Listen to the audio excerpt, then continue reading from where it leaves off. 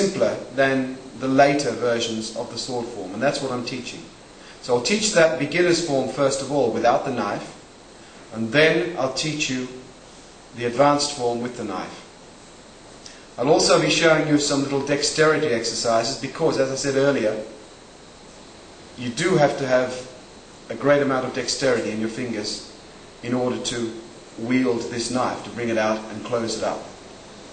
That's what I'll be teaching first of all. I'll just show you now some little exercises that I've been taught and also that I've invented myself in order to gain this dexterity. First of all, I'll show you the way that we get the knife from the concealed position here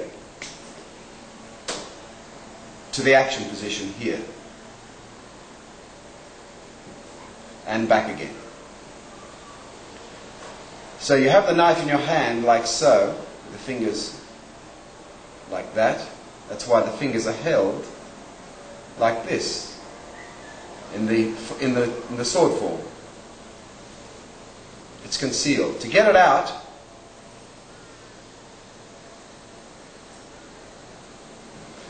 we let it go in the fingers and then slash it out like that. Come out and slices around like so, and then you swap as I showed you that swap over before with the thumb and the finger, and then we go into that movement.